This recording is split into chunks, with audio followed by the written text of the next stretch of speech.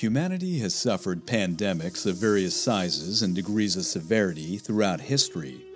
They were recounted in the Bible, occurred during the reigns of Roman emperors like Justinian, and even followed the First World War. But the time of the Black Death was something else entirely. The story of the Black Death is the story of a perfect storm. It was the focal point where the conditions of cities, expansion of the human population, the explosion of trade, and just the right political situations met. A powerfully lethal bacterium with an equally powerful vector of transmission. It went by many names: the Black Death, the Plague, the Great Mortality, and many others. But we know it so well because of its infamy. It was, after all, estimated that 30 to 40% of Europe died. But Europe was not alone.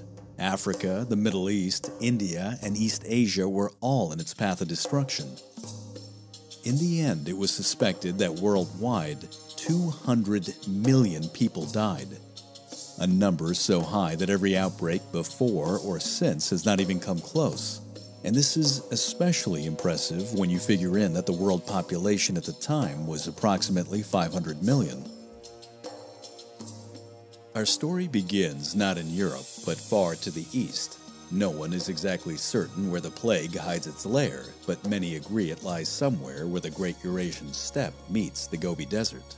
Some claim it came from the Mongolian Plateau, from a region of the Great Desert itself, a place that Marco Polo on his journey would say that when a traveler became isolated, he would hear the voices of devils leading him astray, and the arid wind could make 1,000 fantasies throng to the mind. Whereas others felt it was on the banks of Lake Issyk-Kul, one of the deepest lakes in the world, where the contagion lay in wait. Now left to its own devices, the plague would infect small rodents and animals, and due to its lethal nature, it would not have easily been able to escape its isolated domain.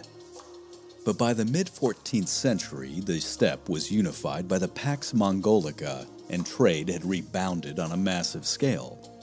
What was once a desolate and isolated land was now crisscrossed by the Silk Roads. It was traversed by throngs of merchants hoping to make their fortune. A multitude of trade stations and oasis stopping points were also established. What's more, to expedite messages that kept the bureaucracy of the Great Mongol Empire and its later fractured states working, the riders of the Yam, essentially a Mongolian pony express, were created. Suddenly, the plague had a mechanism to expand its domain, and it eagerly awaited its chance to do so.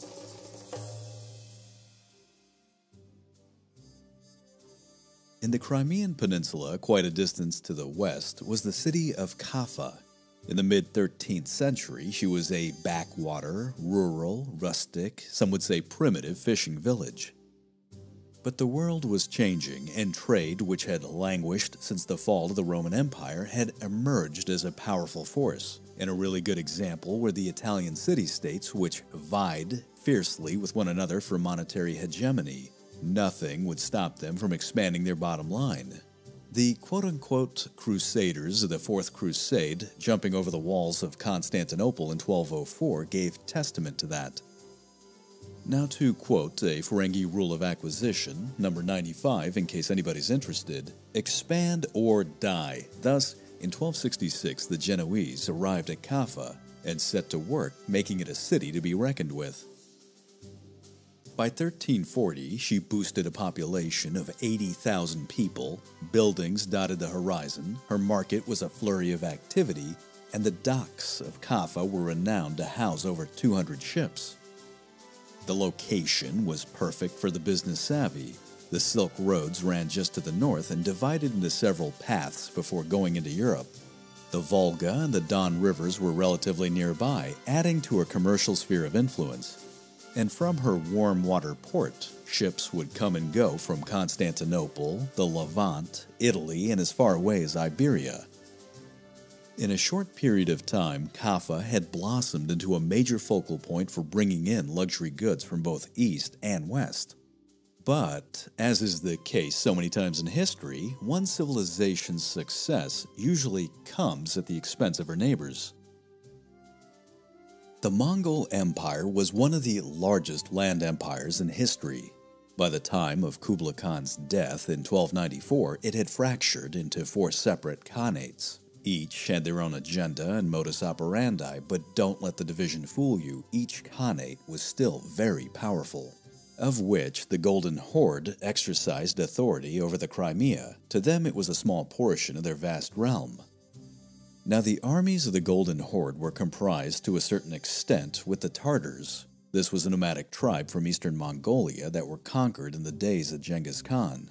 They had been integrated into the Mongolian armies and helped with the western expansion of the empire. By the mid-14th century, the Golden Horde relied on the Tartars to help govern their land. Now to put this all into context, Kaffa, and for that matter the Genoese presence, existed only because the Golden Horde allowed it. The land on which the trading city flourished was essentially a grant for the purposes of enriching the Khanate's bank account. But for the 2 decades leading up to the early 1340s, political, economic, and religious friction between the Mongols and the Genoese were mounting. Thus, by the year 1343, very little was needed to ignite a precarious situation into open hostility. Not too far from Kaffa was the trading city of Tana. It was nestled at the mouth of the Don River and renowned as being the jump point one takes to get to China. It was in this city that a small angry exchange on a market street blossomed into a full-blown riot, resulting in spilled blood. And to be specific, a Muslim died at the hands of an Italian, or at least as the tale goes. Well, either way, the story got out, and the local Mongol Khan, a man by the name of Yani Beg, decided to arrive at the city gates and brought with him an impressive Tartar army. Under the auspices of being a defender of Islam, he demanded that the city capitulate. Now, in standard Mongol fashion, a besieged city had the option of either adhering to the terms of surrender completely, or taking their chances with fighting back, which usually resulted in the city and its people being wiped from the surface of the earth. The Genoese opted for the latter option and responded to Yani Beg's terms with a particularly insolent response. In retrospect, perhaps this wasn't the best idea. The attackers, not expecting this kind of response, laid into Tana with a vengeance, and the city was quickly overrun. However, some of the defenders managed to escape and then ran for their lives back to Kaffa. The Tartar army pursued very closely. They were fully engaged to punish the Italians for their insult of resistance. To them and their Mongol Khan, these arrogant, decadent Genoese no longer had a right to exist in the Khanate any longer. But as I've mentioned before, Kaffa was an impressive city and her city walls were equally impressive, and thus the Tartar army and her Khan had to settle in for a siege. This was going to be a really long siege, and as it dragged out, something else was coming in on the heels of the Tartar horsemen. By 1346, tales of a strange disease had begun to filter their way west. Most of the stories were ignored, but they told of entire areas being destroyed and population centers being wiped out. Vast tracts of China and India lay dying of a mysterious pestilence, and the disease, like the stories about it, were making their way west. By early 1346, Russian chroniclers had recounted that the shores of the Caspian Sea were affected. In less than a year, it had spread across the Don and the Volga rivers, descended into the Crimean Peninsula, and onto an unsuspecting Tartar army.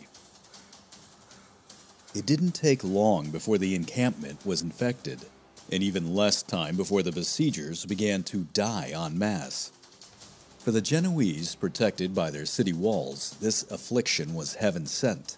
To them it was nothing less than their god's retribution against a heathen race. And if they had any faith in this belief, they were soon to find out just how wrong they were.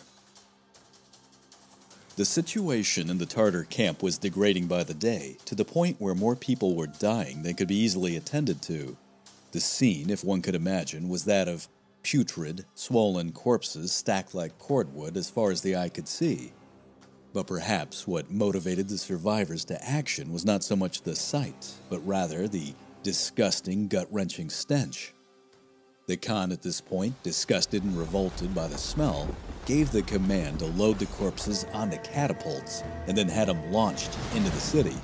His hope was that the smell would accomplish what his army couldn't, that is, to drive the inhabitants to surrender.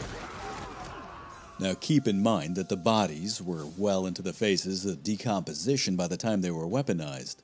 What's more, as the body rots, gases form within the various layers, fascia, and internal organs. It essentially putrefies.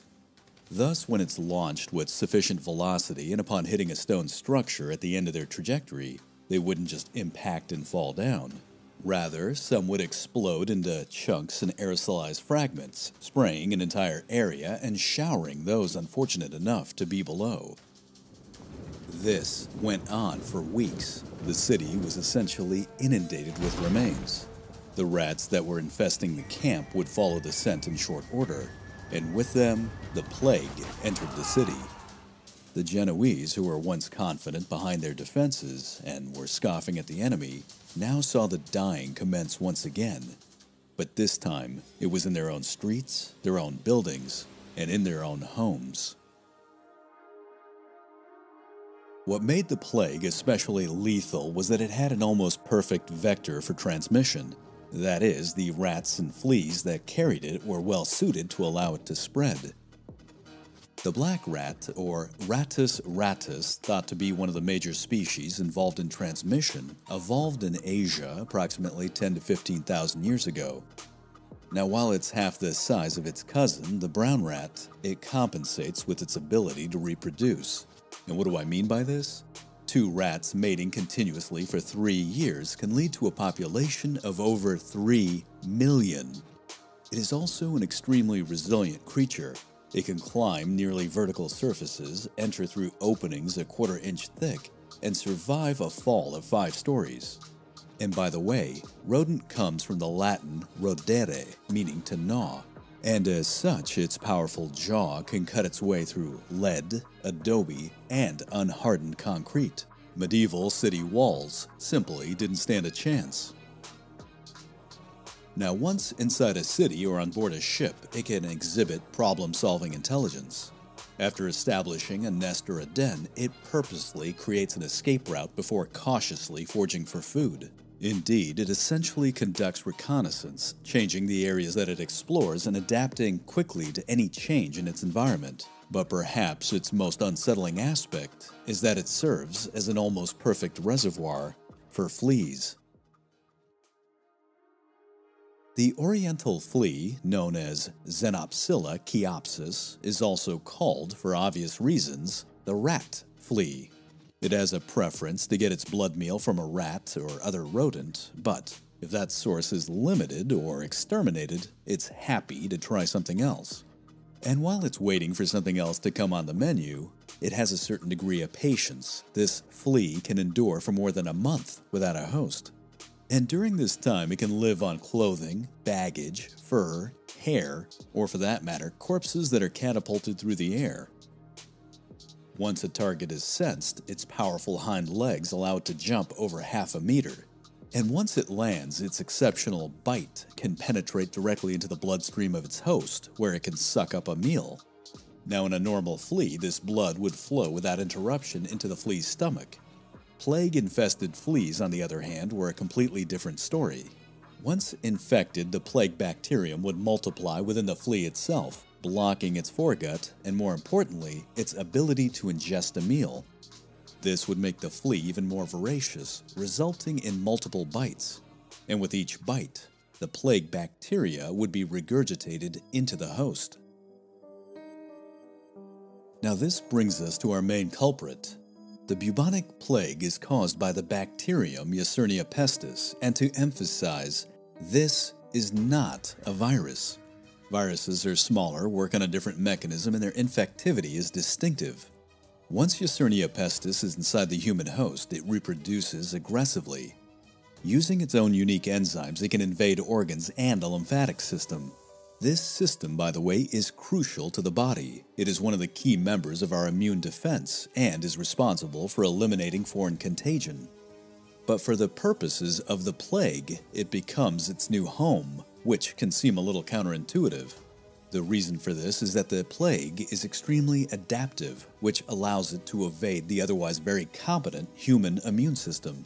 And while the immune system is busy chasing its own tail, Yersinia pestis spreads from lymph node to lymph node to lymph node and multiplies at a ferocious rate. But of course, for the defenders of Kaffa with no knowledge of germ theory, epidemiology, and no insight on how this was spreading, not to mention that antibiotics would not come around for, 600 years, this was nothing less than a glimpse into the apocalypse. By April of 1347, there was very little left of the Tartar army around Kaffa.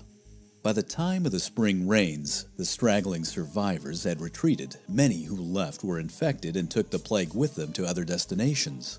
However, by then the contagion had made its way well into the city, and there the scenario had become equally appalling. John Kelly, in his book The Great Mortality, does a great job of describing what the situation in the city was like before the Tartars left. Quote, "As the death toll mounted, the streets would have been filled with feral animals feeding on human remains, drunken soldiers looting and raping, old women dragging corpses through rubble, and burning buildings spewing jets of flame and smoke into the Crimean sky. There would have been swarms of rodents and piles of bodies stacked like cordwood in every public square, and in every eye a look of wild panic or dull resignation. The scenes in the harbor, the only means of escape in besieged Kaffa, would have been equally horrific. Surging crowds and sword-wielding guards, children wailing for lost or dead parents, shouting and cursing, everybody pushing towards teeming ships. And beyond the melee on the departing galleys, prayerful passengers hugging one another under great white sheets of unfurling sail, ignorant that below deck in dark, sultry holds, hundreds, if not thousands, of plague-bearing rats were scratching themselves and sniffing at the cool sea air." End quote. As I've said before, Kaffa was an impressive city. Equally impressive was her port, which could shelter nearly 200 ships. At this point in history, panic had engulfed the populace, and getting out was the only thing the inhabitants could think of. Thus, it wasn't just one Genoese galley that managed to depart, but several. Their journey would take them south through the Black Sea, then through the narrow Bosphorus and the Sea of Marmara. Their destinations were the great ports of the entire Mediterranean world.